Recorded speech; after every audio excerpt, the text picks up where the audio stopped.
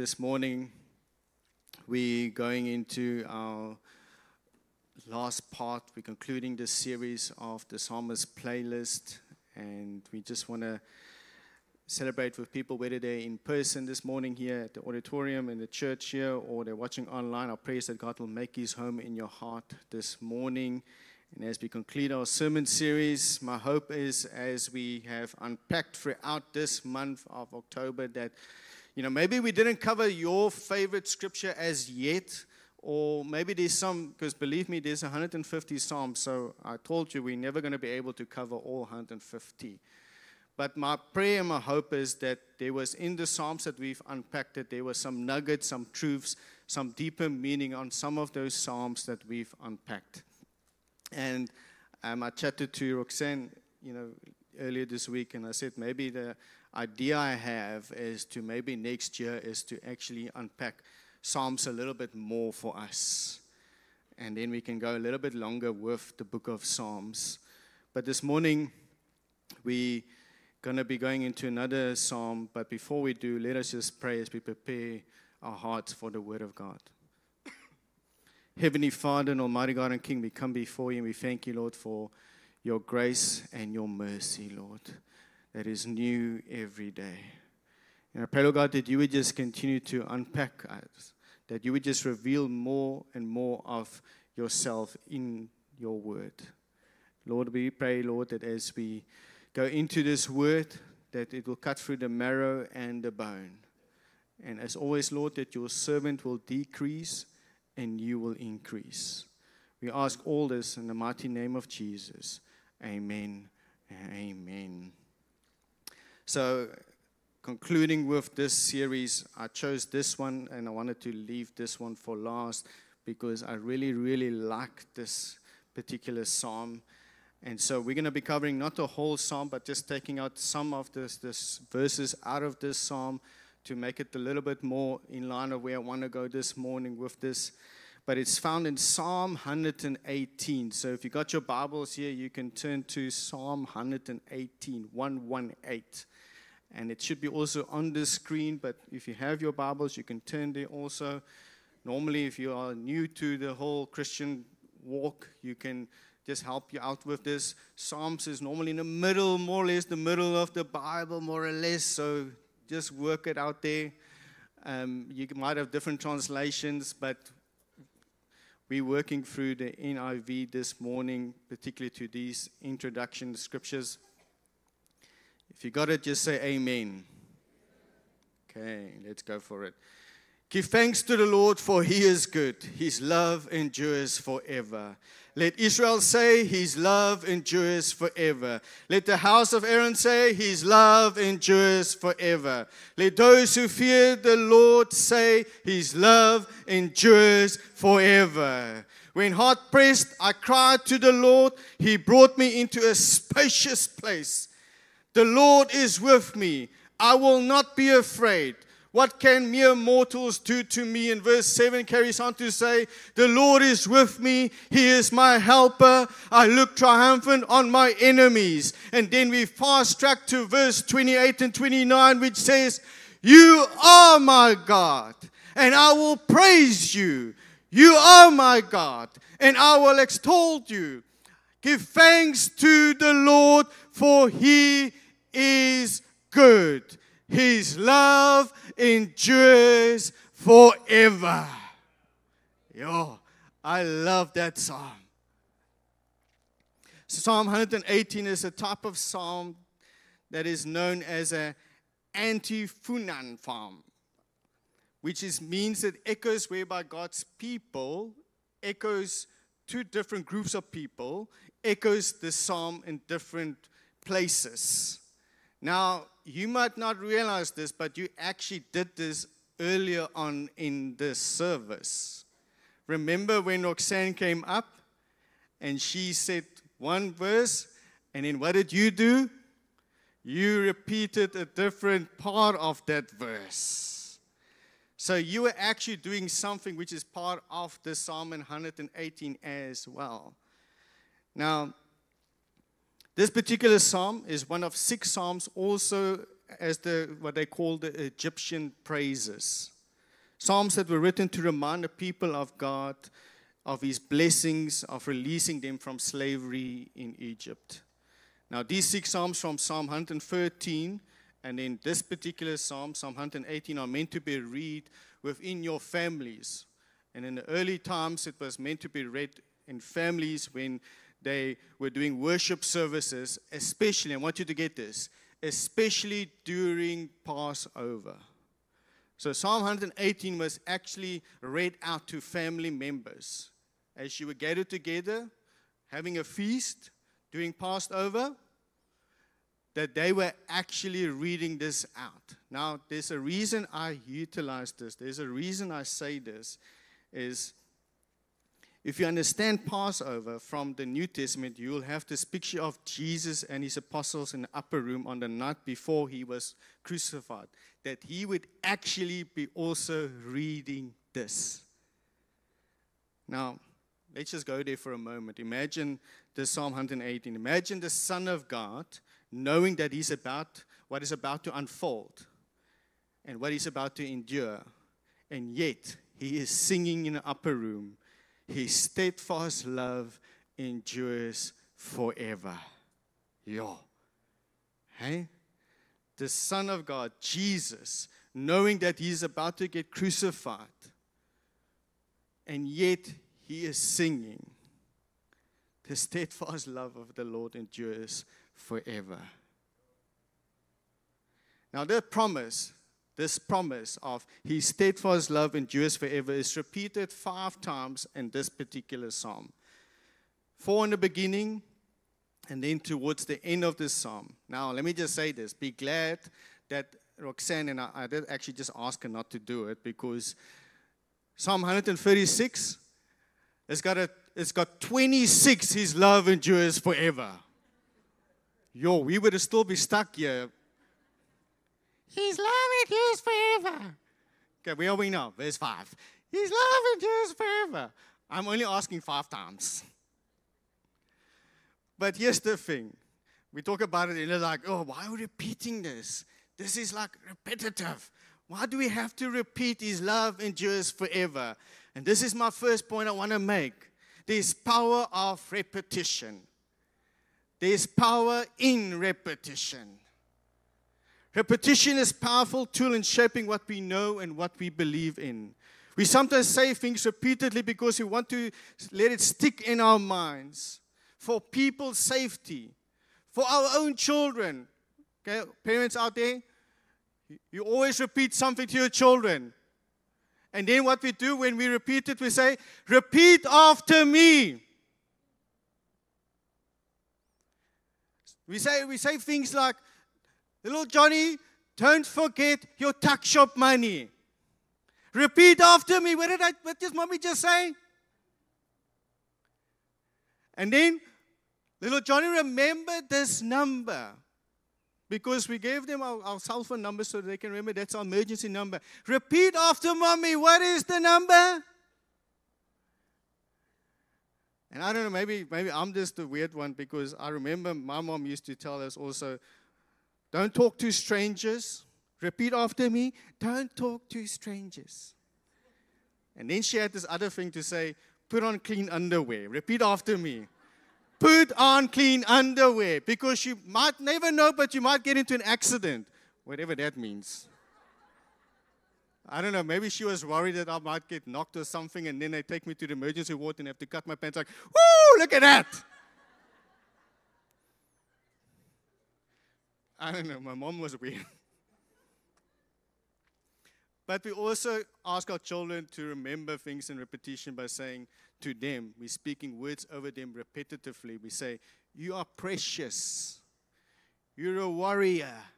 You're a princess. You're a winner. Jesus loves you. Remember, remember. Because here's the thing. The days will come when the fish don't bite, and the sun don't shine, and the jobs don't come, and the relationships get undone, and health crumbles, and when life gives you lemons, and love seems lost. We live in a world, let me just say this, where people will hurt us sometimes. in ways that have negative effects on our lives. Sometimes just for a mere period, but sometimes for life. But this is the power of repetition pertaining to this psalm exactly. The truth revealed about who God is. The steadfast love of the Lord endures forever. And here's the key. We are not supposed to forget this. That's why it's repeated so many times, to remind us that whatever you are facing, the steadfast love of the Lord endures forever. Whatever might come my way, I know that the steadfast love of the Lord never ceases. His mercies never come to an end. They are new every morning. Great is thy faithfulness. You know that song? Great is thy faithfulness. Great is thy faithfulness.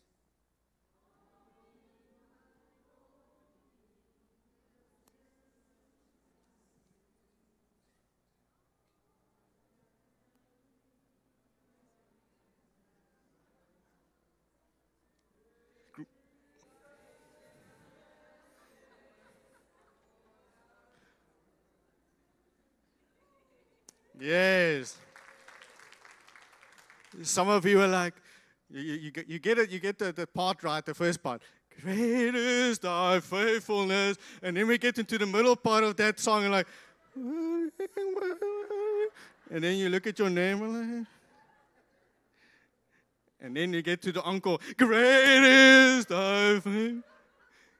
Can I tell you that's fine? I want to say this. Because as long as you just get the part, great is thy faithfulness.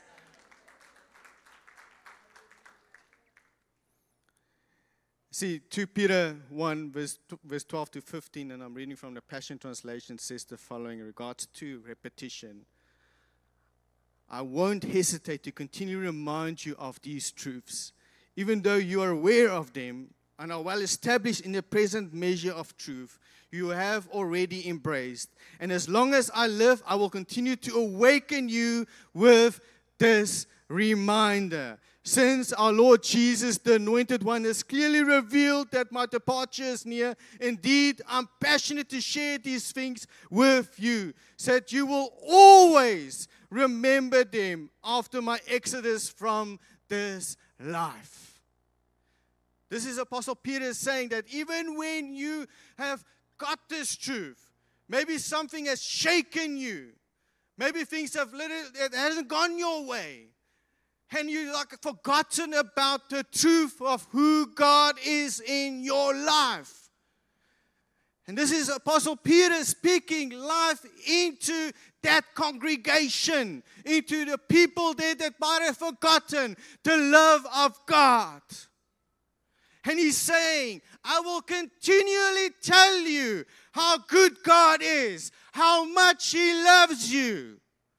And let me just say, fast track now a few thousand years, I will continually tell you also how much God loves you, how much He cares for you. Yes, you might go through storms. Yes, you might have a bit of a hiccup, a speed bump. But guess what? God still loves you, because the promise says, steadfast love endures forever. You know what is the Hebrew translation for forever? Forever. No, I'm just messing with you, but this is the truth. You don't have to go through 7 years of theology to understand what the word forever means.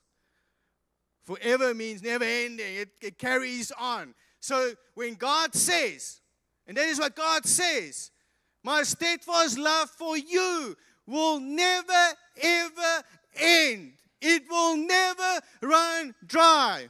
Okay, let's go now. Modern translation. Analogy 101. Water might run here in Toti, but who had promise of their water supply? I must come to you guys. Because we had no water this week. Yeah, just put your hand up if you got always, every day you have water. Roxanne, just take a photo, just we can. Kathy, just check on the membership list. All jokes aside, but when they have struggles, when we have a supply run dry, that's natural. But here's the crazy thing about our living, our being. We serve a supernatural God. And His supply will never run dry. His love will never end. That's why the scripture says the very basic essence of who God is love. That's why He cannot stop loving you.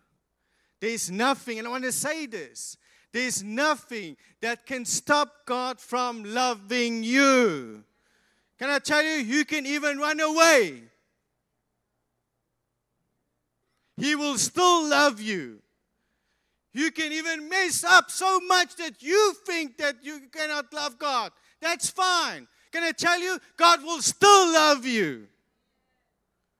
You don't have to go far to understand this, because you just have to think about the prodigal son. He messed up. Did everything wrong that can go wrong. And yet, when time came for him to come to the realization that he needs to go back home, the father didn't go, ooh, no, hold on. You need to first sort your life out. Do about 20 Hail Marys, and then come back. God is not that God. He doesn't operate that way. He waits. And get this part, if you understand the story of the prodigal son, he chases after you before you even have to go forward. Because that's the love of God. That He loves you so much that nothing, and I say nothing, can separate you from the love of God. I have no idea what's going to happen tomorrow, or the next day, or the next day. None of us do, but we know this. No matter what happens tomorrow, or the next day, or the next day, He will love us with steadfast love that will never, ever end. Now, that's not just a takeaway. It's the regular way that this psalm was intended to be used. To plant something in our memory. Remember, repetition. After all, this psalm is collected from a time of Israel's hardest times that they lived. When they were in exile. When they had been taken into bondage and slavery, and then they went again into bondage. Because remember, they were exiting out of Egypt, but they then were brought into Babylon again. And yet this psalm still remains to say the steadfast love of the Lord remains forever. Because even during the time that they were in Babylon, they were singing this psalm. So the psalmist now writes a worship song for the people to repeat and to say to one another. Not just one time, but for 1,000 years in Jewish households. The steadfast love of the Lord endures forever. That's unquestionably the takeaway that is meant to happen. The next takeaway we need to take from Psalm 118 is found in verse 6. And I'm reading from the ESV version. The Lord is on my side. I will not fear. What can man do to me? And so the first point there to take in is the Lord is on my side. But I want to be honest here. As believers, this phrase has been hijacked more than once. This phrase, the Lord is on my side, people have used it either for aggression or for selfish gain. They've adopted this phrase as indemnity form, meaning I can do whatever I want. I can say whatever I want to whatever people I want because the Lord is on my side. And so we use that phrase to tell people off. Because how dare they behave that way? The Lord is on my side. How dare I carry on with that sin? The Lord is on my side. Now, let me just explain this, because I think we have to understand, because sometimes we take things out of context and we try to fit it into our life. And we do it so good as Christians. We do it so well in our lifestyle to try and take Scripture to fit into our lifestyle instead of us fitting into the lifestyle of what we are supposed to be as Christians. Because this verse is not what's supposed to be like as made for aggression or to have indemnity on us. But the truth of this verse actually means is that verse is in essence the covenant promise of God. You have walked away from me, you have sinned against me, you have rebelled against me, and I'm still on your side. You walked away, I haven't walked away. I'm still for you. I'm still on your side. The psalmist is driving this deep into people's hearts and lives, the very attributes of who God is, that He is on your side. To a non-believer, this might be looking like overbearing. To say that God is on your side, every moment, every second of your life, God is there. It might feel overbearing, but as a believer, let me just say what that is actually called. It's called saving grace.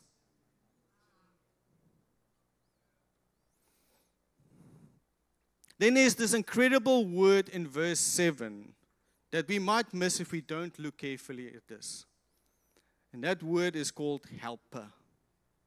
In verse 7, the Lord is on my side as my helper. I shall look in triumph on those who hate me. Now, do you remember where you first encountered that word in the Bible? We're going a little bit Bible school now. The first time that word was ever used was in the first book of the Bible. When God created Adam, He's like, it's not good for man to be alone. I need to do something about it. I need to get him a helper. And then out of this came Eve. Genesis 2:18, just to make sure you know the truth. Then the Lord God said, it is not good for man to be alone. I will make a helper who is just right for him. You see, God provides for Adam a helper who is fit, suited, just right for him.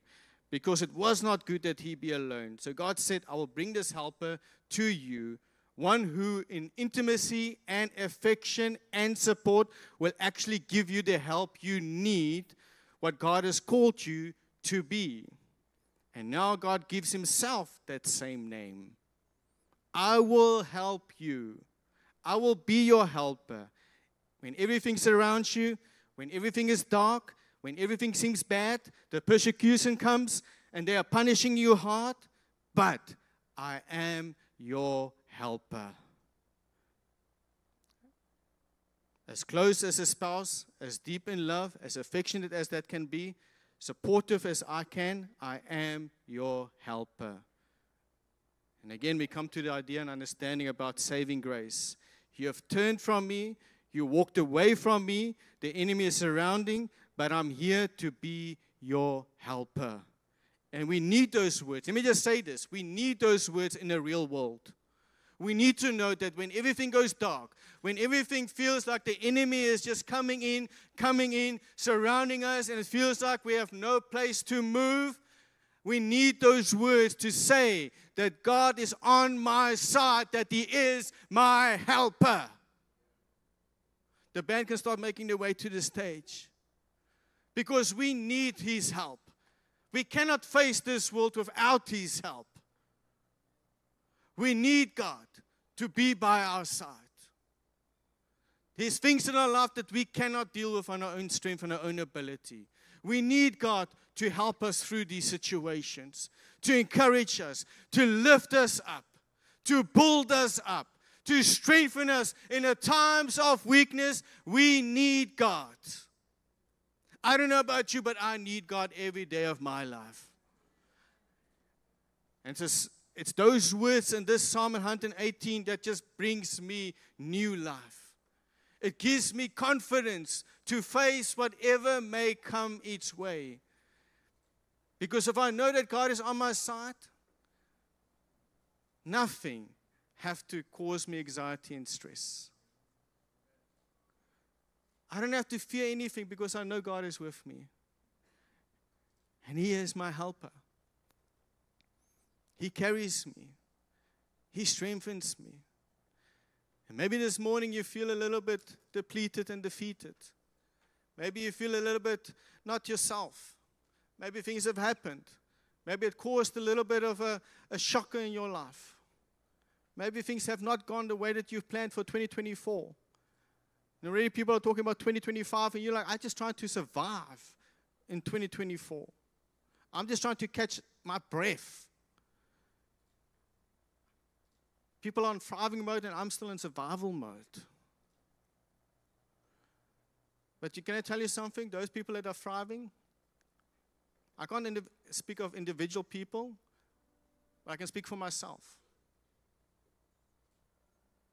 I'm doing it because I know who is my helper. I'm doing this because I know God is on my side. You might feel lonely. Let me just tell you, that's exactly what the enemy wants you to feel. He wants you to feel lonely. He wants you to feel isolated. Because it's in those moments that he can speak lies into your mind. But when you know that God is on your side, you don't have to listen to the voice of the enemy, because he is the father of lies. He will never tell you the truth. Just as much as God cannot stop loving you, the devil cannot stop by telling you truths. He will always just keep on telling you lies.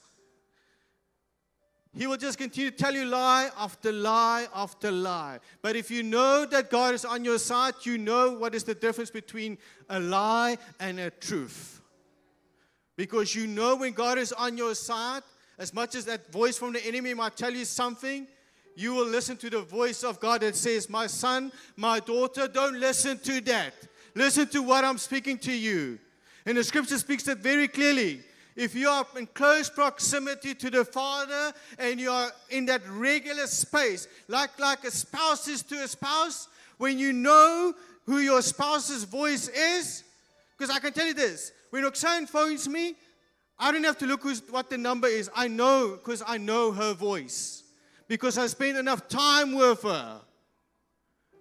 If you spend enough time with God, you know His voice. You know when He speaks life into you.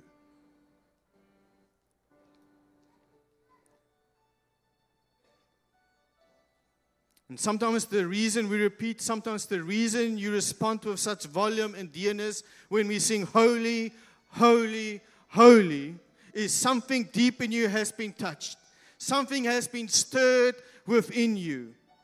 Verse 27 brings the whole picture of grace to every believer. The Lord is good, and He's made His light to shine upon us. Now read these words as part of verse 27. Bind the festal sacrifice with cords up to the horns of the altar. See, here's the crazy part. The Jews were thinking of all those lambs, all those sacrificial animals that they have to do. But we read it now in the voice of the Savior, who would have to read it himself on that night. Remember, he had to read 118 during the time of his Last Supper. And he had to read these words. And knowing what's about to happen, he had to echo this in the upper room, but for himself to think what this means. Bind the sacrifice to the place on the altar where I will provide for the sins of the people. Bind me to the altar, and then once we know it, verse 28 and 29 brings the Psalm 118 to a close. This is Jesus singing this in the upper room. Get this. Receive this. You are my God, and I will give thanks to you. You are my God, and I will extol you. I give thanks to the Lord, for He is good. When we perceive the wonder and the greatness and the goodness of this very picture, it somehow lifts us beyond the earthly matter. beyond the earthly pain, beyond the tears. We are lifted to give thanks to the Lord, whose steadfast love endures forever. It's the very intent of the repetition of the psalm to take our hearts there, to the throne room of the Father. Because if Jesus can sing 118 on the last day when he was supposed to be crucified, how much more can we give thanks to the Father, knowing how good he is?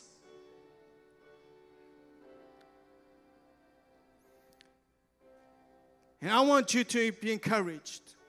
I want you to know that the steadfast love for you, put your name in there, will never end. You might have messed up. Let me just say this. We all mess up.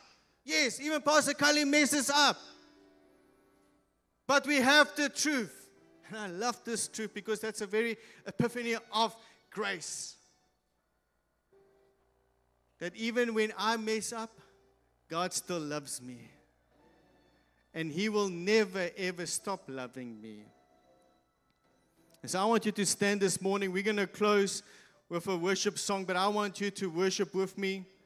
It talks about the love that endures forever and ever. And so this morning, lift your voice. Let the truth of his love that endures forever resonate in your heart and your mind. Are you ready to worship? Yo. Are you ready to worship? Let's lift our voices. Go for it, worship team.